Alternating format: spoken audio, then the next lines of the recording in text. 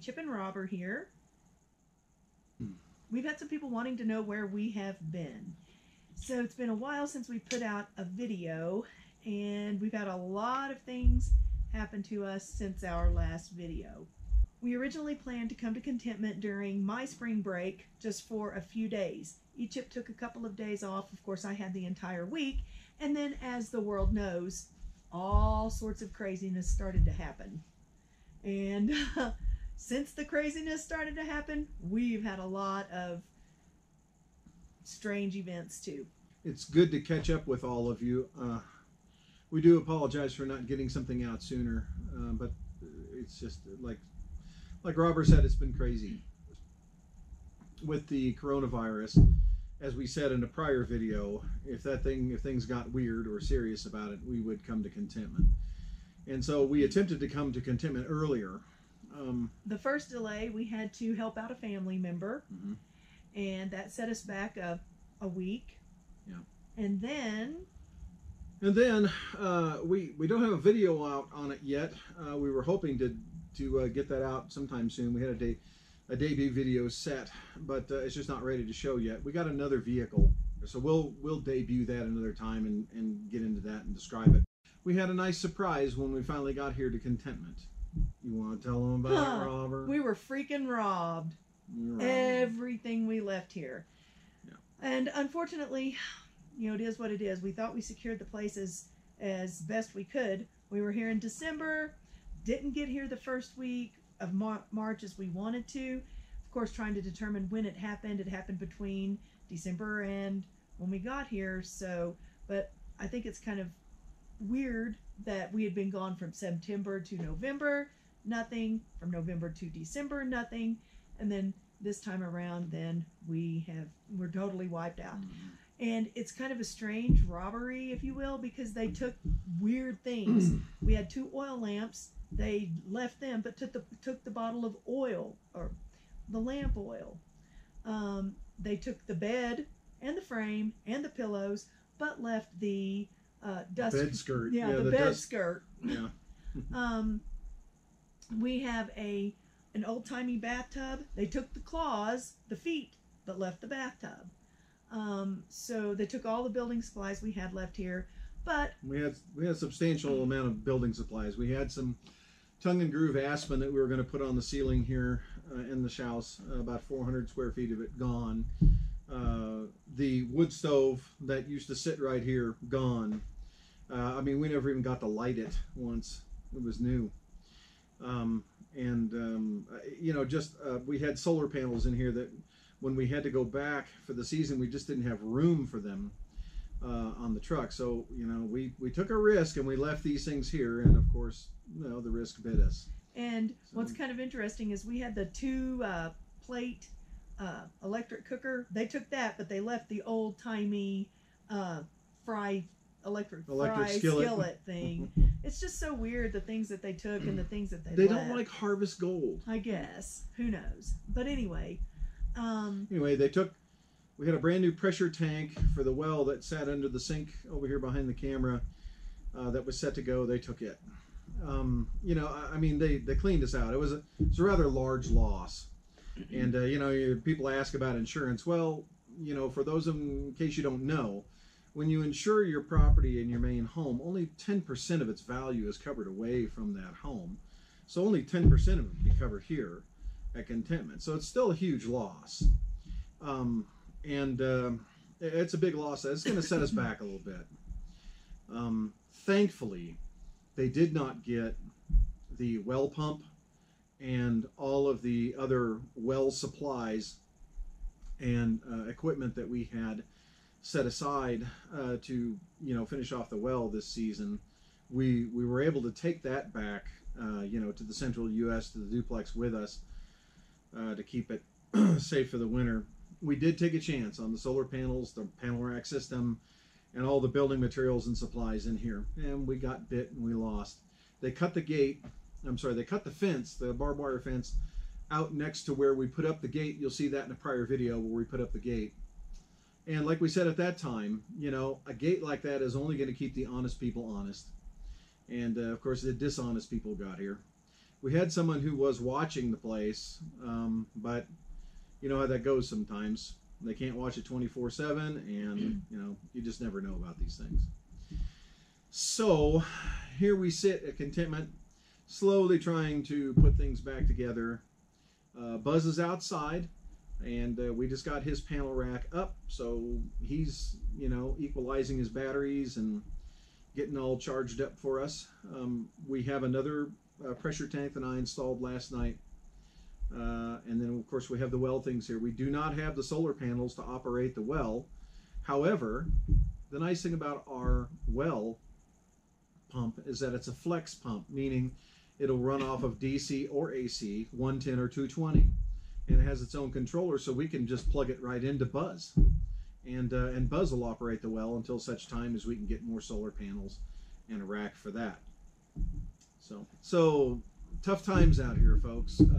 I mean, not just talking about the theft, but I'm on a medical leave of absence, of course, because I work in close quarters with people, and during this time, it's not a good idea for me to be that way because I'm susceptible.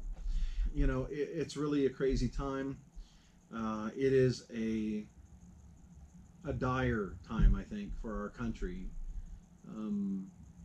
and there are, you know, people out there dying. It's a tough situation. I mean, some people will argue that we've gone overboard, you know, with the quarantines and sheltering in place and things like that. Other people will say that, you know, it's appropriate.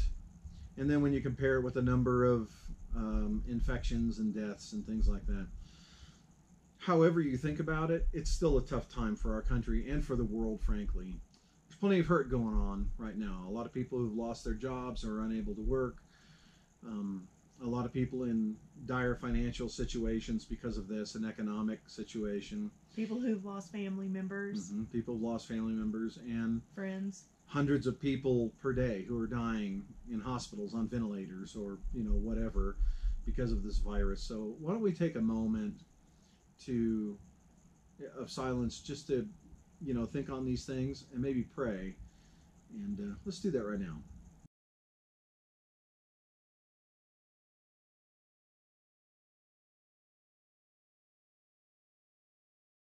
Robert and I, a few months ago, put out a video, and we would encourage you to look at it again, or look at it if you haven't looked at it. It's called This Couple Will Change Your Mind About Homesteading, where we talked about the reasons why we wanted to switch to this kind of lifestyle.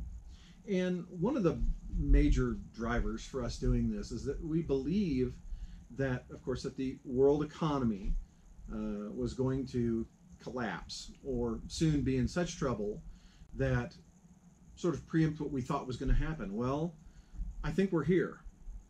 And even though the Federal Reserve is printing money left and right, that's going to continue to go on until such a point where the money, all that money printing just doesn't do anything anymore.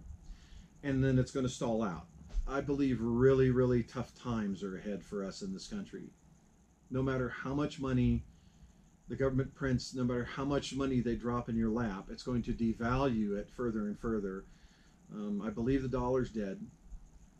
And if you're going to receive stimulus money from the government, take that money and spend it wisely. If you can, take a little bit, at least a little bit of it. Take all of it if you can.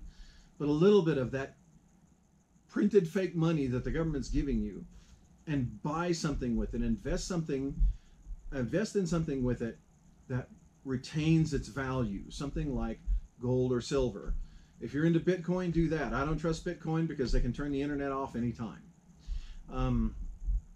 But you may consider doing something like that rather than just paying bills with it, because there may come a time here very, very soon when money's worthless or worth a lot less, and you're going to need something that has value to be able to barter trade with, something like that. The whole reason we purchased this land and are developing Contentment is just for this kind of SHTF situation. And this really is sort of an SHTF situation. You know, it may not look like the SHTF situation that, you know, the preppers might want you to think it would look like, or that you envisioned in in post-apocalyptic movies or something like that. But this is a very dire situation economically for our country. Well, because you guys know personally that you cannot spend without it eventually catching up with you. Yeah. And that goes for a government, it goes for a person, it goes for everyone. Mm-hmm. And it's just basic, very, very simple economics. Mm-hmm. But the good news is that if you can get out from under it and become more self-sufficient, then when these storms blow, you're not as moved by them. And so that was the whole reason we created Contentment, is to have this refuge when things went rough, to have this security. And listening to our sad story about getting ripped off doesn't sound very secure. We understand. But at least we're here. We're safe from the virus. We're miles and miles from the nearest person with a virus. And so, we've got plenty of food. We have water. We're fine. Everything's great. So far, we have work to do here, but we were planning on coming here in a couple months anyway and doing that work anyway. So, it's just got us here sooner. The one thing I can say is if you are having trouble and a lot of anxiety with this, unplug. That is probably the number one thing anyone can do. Yeah. Because the more you're on your phone, on social media, the more you're going to be bombarded by all of the bad news. So that would be what I would recommend. And try to stay focused on as much positive stuff as you can, even though the situation is really very uncertain and scary for a lot of people. And I really feel sorry for all of the, like the students and the seniors and people who've had, young people who are not geared, not emotionally, mentally ready for something like this to happen to them, have the rug entirely pulled out from underneath them. They don't understand it. And they're like, what in the world? So I feel for those people. And, I don't know. On a positive note, I'd like to introduce you to a couple more new pieces of equipment that we have affectionate names for, just like everything else we own. We've got Buzz, we've got Dinah, the backhoe. The truck we were telling you about, his name's Rusty, and we'll introduce him in the future because he's copper colored. And then we have two more vehicles here that arrived at Contentment last week that we'd like to introduce you to. They are Dumpy. Yeah, Dumpy, which is a Ford F600 grain truck with a dump bed on it. We got that so that we could haul gravel and supplies, wood, all that kind things of like stuff. that. Firewood, those kinds of things. And then also we found another Dynaho backhoe that we bought for parts to use, in case Dinah needs them. But in looking at it, it's in better shape than Dinah, frankly. So I think what we're going to do is we're going to make that one the new Dinah and turn Dinah into a parts machine, unfortunately. But it came with a brand new crated engine that was Army surplus, brand new engine, been sitting in Army surplus since 1970 or something like that. And so now we have a total of 3 engines, 2 of them that'll work, 2 transmissions. I mean, we have the potential for 2 working backhoes because we have enough there. But I will be happy with 1. So, what are you thankful for, Robert? I'm thankful that none of my friends and family that I'm aware of are sickened by this virus. And most of my kids are going to right now come through this without the economic hit lots of other people are getting. And I'm thankful that I have this place here to get away from all of the bombardment of TV, news, media, because here it's easier to keep, put the phone down and get away from it, because you don't have instant access to, let's see what's on the news and whatnot. Right. And I'm thankful that my kids are not hurt. I have two daughters.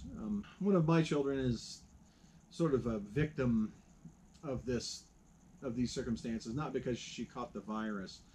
This year she was going to graduate as valedictorian from high school. And unfortunately, she's not going to get to give her speech. She's not going to get to walk, and because school is closed. But I cannot be more proud of her. She has worked very hard for this, and she deserves it. The good news is that Egypt's off the hook for a lot of college stuff because she's got full-ride scholarships at several colleges. My other daughter, the older one, unfortunately is not working because of this virus issue, but she's doing great. She is a great help to us back at the duplex in the central U.S. She's taking care of the chickens, taking care of the place, and we couldn't be more proud of her. And when all this is over, she's going to come roaring back to just about anything she wants to do. And she's got one of those spirits and personalities about her that's generally very positive, fun-loving, and she's a great kid. So I couldn't be more proud of her. Thank you for taking care of us back there at the duplex. You know who you are. Things that are coming up for us. We'll have a video out on Rusty, of course, the truck, when he gets here. We will have a video coming out on installing our well pump, because we're going to do that. And we've just got all kinds of course, the plan was to come out here and do all kinds of work. Anyway, we've got to get Dinah, whichever one it's going to be, finished off to begin, using her this summer. We got plenty going on. We have electrical work to do here in the house, and I don't know. We'll use a sun oven. Might have a recipe or two coming up on that. I don't know, any number of things. So, hey, we'd like to thank those of you who've asked after us, and appreciate your concern. We appreciate that friendship. It's you wonder sometimes when you put these videos out if anybody really cares. And so it's nice to hear from those of you who've reached out to us and asked about us. Thank you very much. We are fine. Neither of us are sick, and we're just busy about things here at Contentment. We'll get back with videos here on a regular basis as soon as we can. From us to you here at Contentment, stay safe, stay positive, and this too shall pass. What comes after, we don't know, but it will pass. Anyway, thanks, folks. Take care. Bye.